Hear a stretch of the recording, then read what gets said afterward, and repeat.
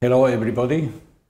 Today we are going to deal with questions related to the module 1 of the dynamic course on dynamics and control.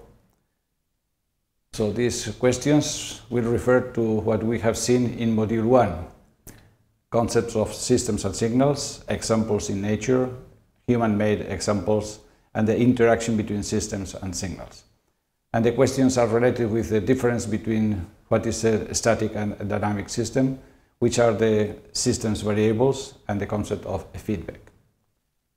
The first question we saw was this electric circuit composed by a resistor, and we realized that this is a static system because the relationship between the current and the voltage is instantaneous. It doesn't depend on the past and can be reversible, as we saw in the first question.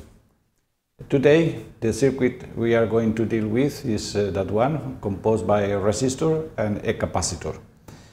And again, we can use the electric circuit's laws.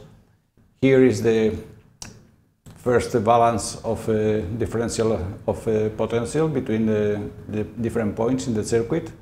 And the second one is the Ohm's law relating the voltage and the current in the resistor. Also, we can draw this diagram where we see the relationship between the different variables.